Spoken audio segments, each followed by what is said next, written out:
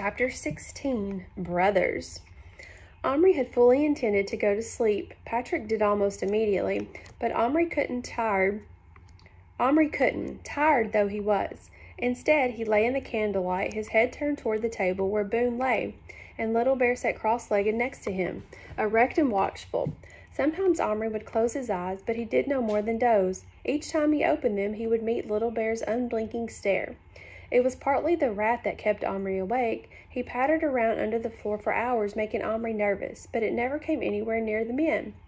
No, that wasn't the main thing. The main thing was Omri's thoughts. What was he going to do? He would bring Little Bear's woman to life as he had promised, but then what? He had been hard enough with only one little being fed, protected, and kept secret. Much harder after Boone came. Now there'd be three, and one a woman? Young as he was, Omri knew that one woman and two men spelled trouble. And what if there should be children? For all Little Bear's unpredictable moods, his demands, his occasional cruelties, Omri liked him. He wanted to keep him, but he knew now that that was impossible. Whichever way he thought about it, the end was the same, disaster of some kind. Whatever magic had brought this strange adventure about must be put to use again to send the little people back to their own place and their own time. Having decided this, however, sadly and reluctantly, Omri's stressful thoughts let go and their hold of him. He drifted off to sleep. When he opened his eyes again, dawn was breaking. The morning chorus of birds was just the beginning. The candle had burned itself out. The rat had gone to sleep. So had Little Bear, nodding over his bow. Omri peered closely at Boone. The yellow field dressing on his wound moved steadily up and down. His skin had lost that gray look. He was better. Of course, Little Bear shouldn't have gone to sleep, but just the same, he had done his best. Omri slipped out of bed. His blazer was hanging from a hook at the back of his door. He took the paper bag with the woman in it out of the pocket. Moving on tiptoe, he went to the cupboard, took out the plastic soldier, put in the plastic Indian girl, and locked the cupboard door again. When he heard little movements, he unlocked the cupboard and opened the door a crack, so she wouldn't be frightened to the dark. Then he got back into bed, covered himself up all except his eyes, and stayed perfectly still to watch what would happen. At first nothing did. Then slowly, stealthily, the door was pushed to a little further open. Out crept a beautiful Indian girl.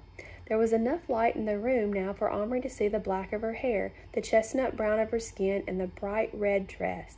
He couldn't see her expression, but he guessed she was bewildered. She glanced all around and once spotted Boone lying on the ground and Little Bear dozing beside him. She approached them cautiously. For a few moments she lingered behind Little Bear, clearly not sure whether she should touch him and wake him or not. She decided against it, and circling Boone's feet, set herself cross-legged on his other side, facing Little Bear. She sat staring at him. The three of them were so utterly still that they might still have been plastic. Then a blackbird outside gave a particularly loud chirrup, and Little Bear sat up sharply. At once he saw her. His whole body gave a jolt. Omri felt a prickling up the back of his neck, the way they looked at each other. It went on a long time. Then slowly and both together they rose to their feet.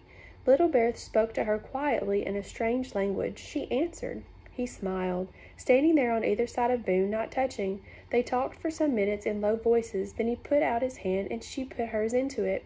They stood silently. Then their hands dropped.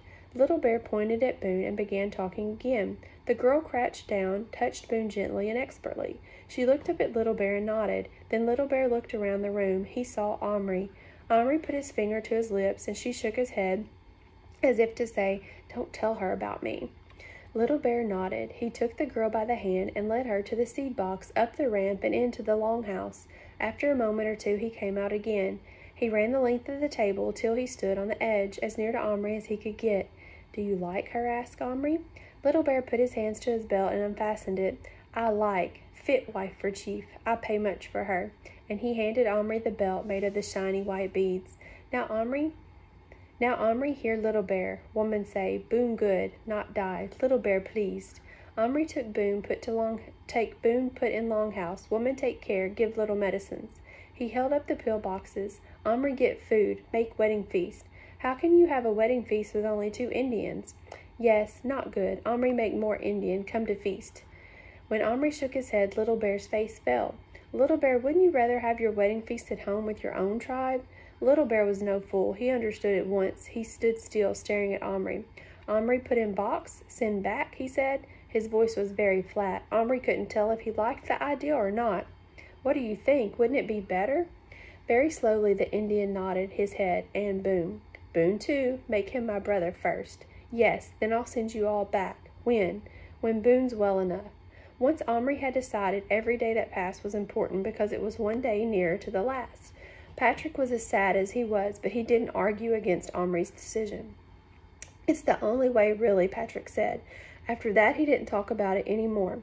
He just tried to be at Omri's house as much as possible. He couldn't do things with Boone much, of course, even though in a day or two Boone was sitting up in the longhouse and demanding to talk to his horse, which was brought to the entrance for the purpose, and whining for all the sorts of special food and drink. "I can't be expected to get my strength back if you won't give me some of the hard stuff," he nagged. He even pretended to have a relapse. Omri pinched a nose drop full of whiskey from his parents' cupboard and squeezed a large drop down onto Boone's throat before the Indian girl, whose name was Bright Stars, a reference to her shining eyes, Omri supposed, had succeeded in conveying the fact that Boone was perfectly all right and that his faint was faked. Still, after he'd had his drink, Boone seemed so much better that Omri and Patrick decided it wouldn't do him any harm. He's used to it, after all, and therefore Boone got a liquor ration 3 times a day and did very well on it. "He'll be ready to go back tomorrow," said Omri on the 4th day, when Boone, having had a leg up from Little Bear, managed to ride his horse around the seed box at a steady walk. "They'll probably look after him better than we can in his own time." A thought struck him, and he fished out of his pocket the drawing Boone had done. "Boone, is this your hometown?" "Sure is." Omri studied it closely, under the magnifying glass. Away up the street he saw a little sign reading "Doctor." "Is he a good doctor?" "About as good as any out west, I reckon. Fish a bullet out of man's arm, or cut his foot off with a snake bite as neat as his skin be. I seen him bring an old pal of mine back from the dead near enough by putting a hot coal in his belly button. He never operates till a man's dead, drunk, and he don't charge extra for liquor either." Omri and Patrick looked at each other. "You'd feel that you were in good hands then with this? Your doctor looking after you?" Patrick asked. "Sure would. Anyhow, I don't need no sawbones now. My wound's healing up fine. As long as I get my whiskey, I'll be good as new." Boone bore not the slightest ill will toward Little Bear for shooting him. That there Injun's natural nature.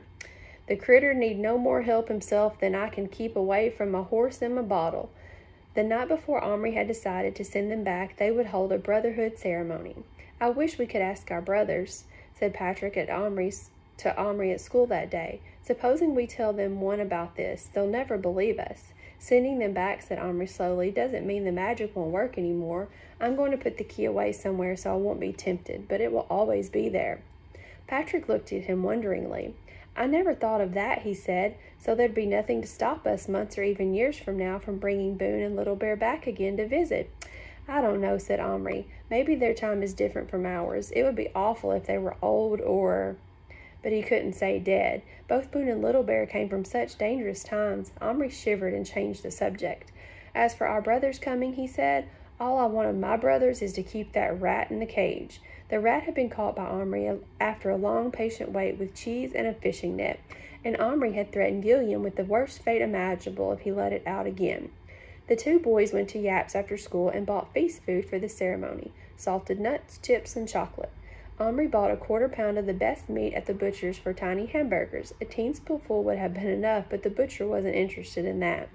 They got bread, biscuits, cake, and soda from Omri's mother, and Omri sneaked another dropful of the hard stuff, without which Boone would certainly not consider it a festive occasion without.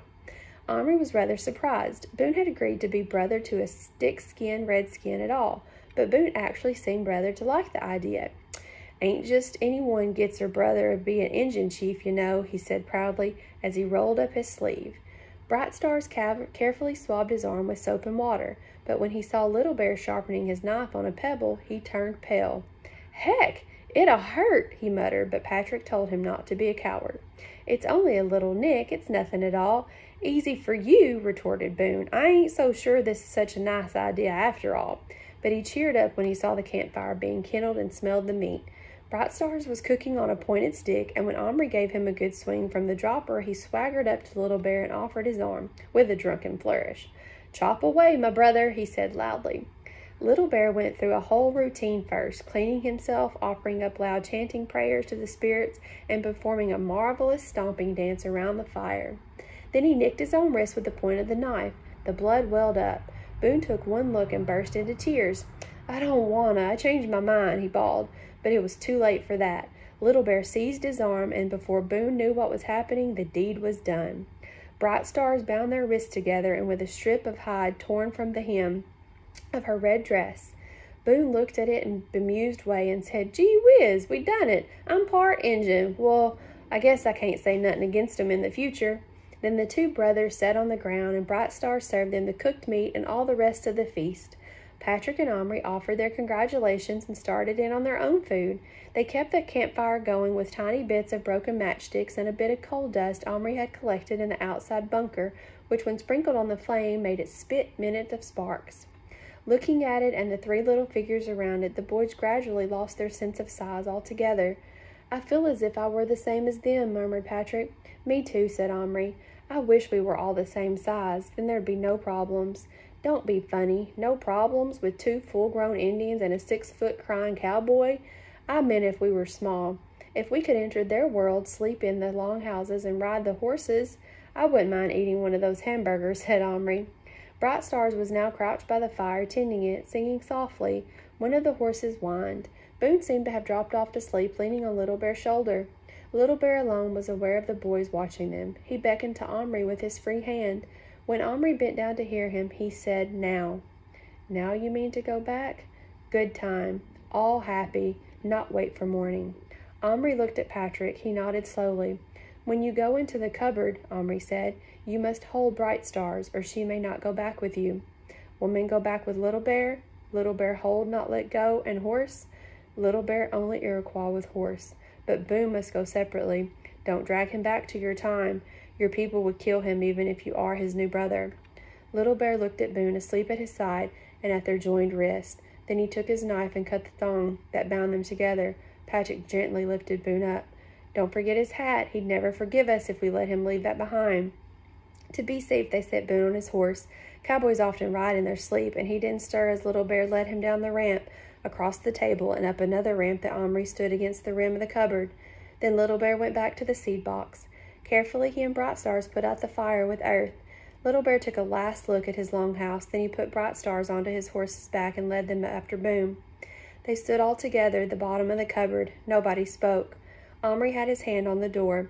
When Patrick suddenly said, "I'm going to wake Boone up. I don't care, I've got to say goodbye to him." Hearing his name, Boone woke up by himself so suddenly he nearly fell off his horse and had to clutch on to the pommel of his saddle. "What you want, kid?" he asked Patrick, whose face was close to him. "You're going home, Boone. I want to say goodbye." Boone stared at him, and then his face slowly crumpled. "I can't stand saying goodbye," he choked out in his tears and began to stream. He pulled a huge red grubby handkerchief from his pocket.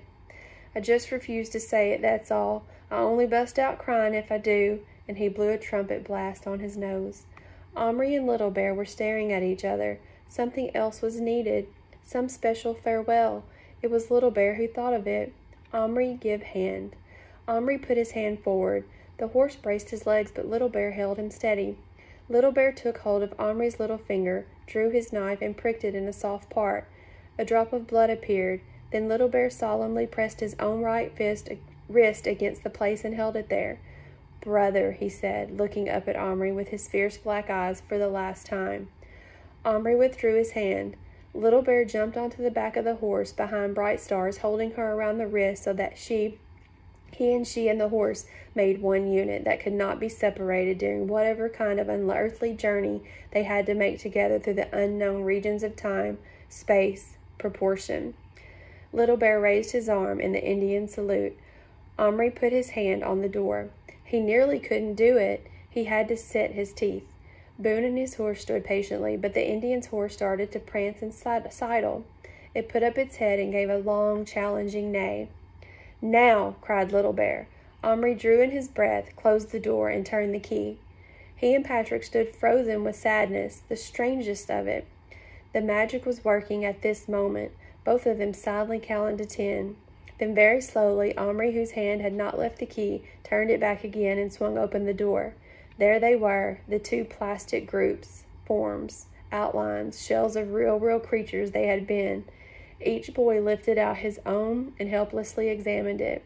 The life-giving details were blurred. Plastic can't show fine beadwork, perfection of hair and muscle, folds of hide, sheen of horse's coat, or the beauty of a girl's skin. The figures were there, but the people, the personalities were gone. Patrick's eyes met Omri's. Both were wet. He could bring them back just as quick, Patrick said huskily. No, I know. They're home by now. Omri put his group, the Indian, the girl, and the horse, on the shelf nearest his bed where he could see it easily. He lay the beaded belt, still real, beside it. Patrick slipped the mounted cowboy into his pocket, keeping his hand around it almost as if to keep it warm. Then Omri took the key and left the room. His mother was in the kitchen getting everyone hot drink before bed. She took one look at Omri's face, and her hands became still. What's happened? What's wrong? Nothing, Mom. I want you to keep this key. I lost it. Luckily, I found it again. You told me it was important before if you keep it, please. Better if you keep it, please. She nearly refused, but then looking at him, she changed her mind and took the key from him. I'll get a chain and wear it, she said, like I always meant to. You won't lose it, will you? She shook her head and suddenly reached for him and hugged his face against her. He was shaking. He broke away and ran back to his room where Patrick was still standing with his hand in his pocket, gazing at the cupboard. Come on, I'm going to put all sorts of medicines in it, Omri said loudly. Bottles of pills and stuff Mum's finished with. We'll pretend it's the doctor's drug cupboard, and we can mix lots of things together. His voice petered out. Those were silly games, such as he had played before. He didn't feel the slightest interest in them now. I'd rather go for a walk, said Patrick. But what shall I do with the cupboard? Asked Omri desperately. Leave it empty, said Patrick, in case. He didn't say in case what, but he didn't have to. Just to know you could, that was enough. And that's the end of our story. That was a pretty sad chapter, but everything seemed to work out, I think. Would you be able to send your live plastic figures back to where they came from, or would you want to keep them forever? There are 2 more books in this series. If you want to read them, you can look them up and see what they are. They are The Return of the Indian and The Secret of the Indian, all by Lynn Reed Banks. If you're interested in continuing this journey, I sure have enjoyed reading this to you guys, and we'll see what we come next. Bye.